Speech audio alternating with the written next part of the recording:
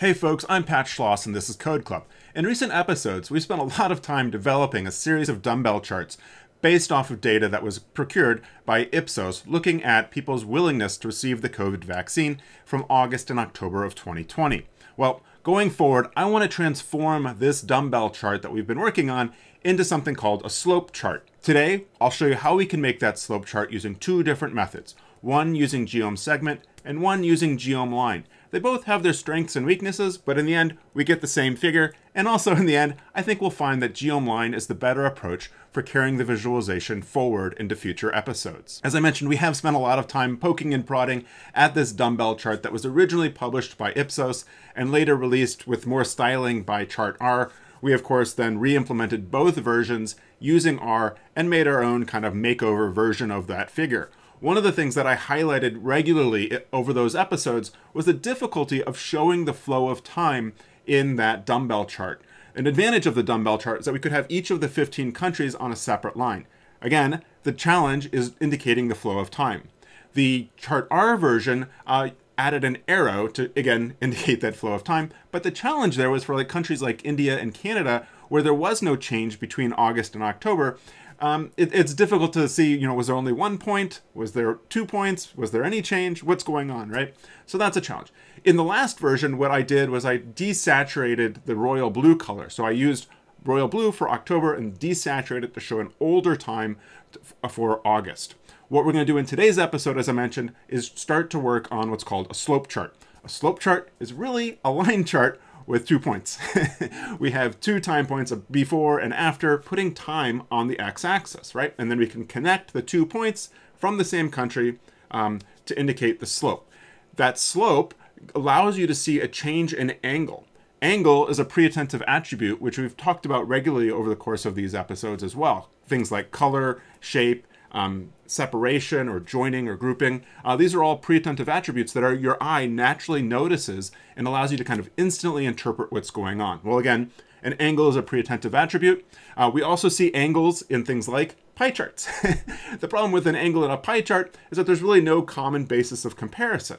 But if we make a slope chart, we can again have an angle and the same basis of comparison, again being that first point on the x-axis.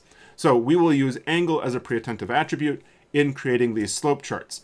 One of the challenges of a slope chart, however, is when we have 15 different countries, we're going to have 15 different lines. And if it's important to you to know which country is which line, as we'll see, we'll run into problems. And so in future episodes, we'll kind of dive into different ways of dealing with, how can we parse apart what line corresponds to which country. So again, in today's episode, we'll look at 2 different ways of generating a slope chart. The first using geom segment and the second using geom line. Here we are in RStudio. I've got a stripped down version of the R code that we had from the last episode where we made that makeover file. If you want to get this code or any of the code that I develop in these episodes, know that down in below in the description for all of these episodes are links to blog posts where you can get the code that I'm starting with as well as the code that I end with. As always, we are loading the tidyverse. I've also left in some stuff here for future episodes for worrying about fonts. Again, we're not going to touch that for today. And that what we really are focusing on is this pipeline here to create the data frame called data. And then we'll output this to a TIFF file called August-October 2020 slope. And let's go ahead and give this a run. And so if I do data, I now see that I have this data frame that has my country, August, and October. So I have my 2 months as well as the country. Now, to generate a slope chart, we can work with the data just as it is without having to do any dplyr work to get the data into a better format. You'll recall that in the previous episodes when we made those dumbbell charts, we needed to gather the data, pivot longer, so that we had 1 column for the month. Well, I'll show you how we can make a slope chart without having to do that. So I'll start by taking my data frame, and we'll pipe that into ggplot. And then for our aesthetics, for geom segment, we need an X, an X end, a Y, and a Y end. And so for our X and X end, we're going to put the names of the months. So we'll do X equals August, and then X end equals October, right? And so again, that's coming in the order that we want them from left to right on the x-axis. And then for the Y coordinate, so again, where it is on the Y-axis for the August, we'll then put August, because that was the name of that column that month. And then Y end, we'll put October, okay? And then we give it our geom segment.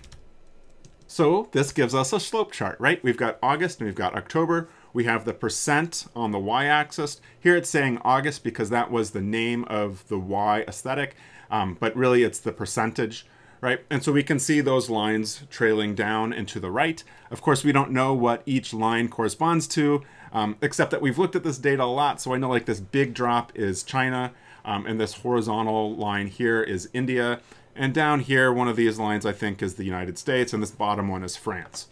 But again, you should not expect your audience to memorize the lines. So we need to add color to this, right? So we can add color to this by adding another aesthetic.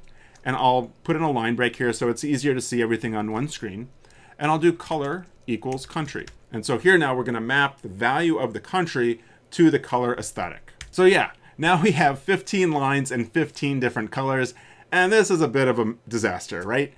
It's really difficult for many of these lines to differentiate between the colors, right? So like there's this pink and this orange and this pinkish purple and that pink, right? And I'd be really hard pressed to differentiate between those different colors, as well as this line for Canada.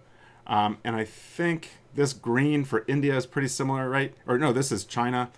So it's just really hard and gets very confusing to understand what country corresponds to what line. Again, we'll talk about that in the future. I just want to point out that problem with the slope chart. I know that's there, but we'll come back to it in the future. But again, if the goal is to say there's an overall decrease in people's willingness to receive the COVID-19 vaccine, then this gets us really close, right? We can see that most of these lines are going down and to the right between August and October. So that's a slope chart, and this is how we could make a slope chart using geom segment. Again, we give it X and X end. We're going to name those months. Y and Y end, those are the columns that we're plotting, and then the color, we're mapping country to the color. So I'm going to save this by commenting it out for now. And what I'd rather do is use geom_line because I think that's going to set us up to be in a better position going forward in future episodes when we want to make modifications of our code to make it perhaps a little bit more appealing. So again, if we look at our data frame, we see that we have our country and then August and October. And as I mentioned, when we were building out those dumbbell charts, one of the first things that we did was to pivot longer so that we had a column for country, a column for the month, and then a column for the percentage. That's what I want to do in today's episode to build out that geom line. So I'm going to add that to the end of this data pipeline where we can pipe this into pivot longer, and we will pivot longer the calls of August and October, and we'll say names to month and values to equals percent. Now if we look at data, we see that we do have a tidy data frame with the country, the month, and the percent as our three different columns. Now what we can do is we can take data and we can pipe that to ggplot, and we can say AES, X on the X axis is going to be our month, our Y is going to be percent, and then our color is going to be country, and then we'll do geom_line. And we get an error message. Each group consists of only one observation. Do you need to adjust the group aesthetic? So that reminds me that we need to go ahead in here and put group equals country. And so now we should be in good shape. Here we have our slope chart that should look very familiar from the version we made with geom segment. These are basically identical. There's a couple subtle differences you might notice in terms of the x-axis and y-axis labels.